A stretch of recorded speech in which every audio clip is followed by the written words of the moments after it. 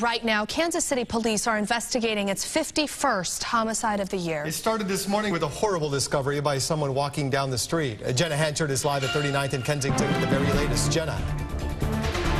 Yeah, police got the call around 8 o'clock this morning. It was an ambulance call that a woman was found dead in her red car. And in fact, police are getting ready to have that car towed right now. They're going to wrap up the car with the body still in it and tow it before they go inside of it.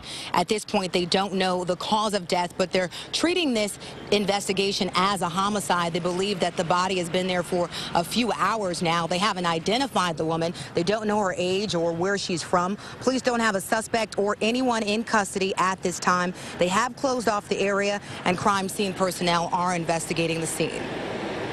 The homicide detectives will probably be out here for hours, knocking on doors, just trying to see if anybody knows anything or if anybody may have seen something odd in the area, have heard something last night.